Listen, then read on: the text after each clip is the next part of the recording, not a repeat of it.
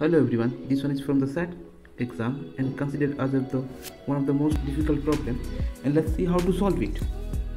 So given that 3x minus y equals to 12, we have to evaluate a to the power x by 2 to the power y equals to dash. So as usual, let's start by taking x to the power x, a to the power x by 2 to the power y. Using exponential rule, x can be written as 2 cubed to the power x by 2 to the power y. Using again exponential rule, we can write as 2 to the power 3x by 2 to the power y. Now this is nothing but the difference of their power. Using exponential rule, we can write like this, and we know that the value of 3x minus y is 12, which is given, and which is equal to 2048.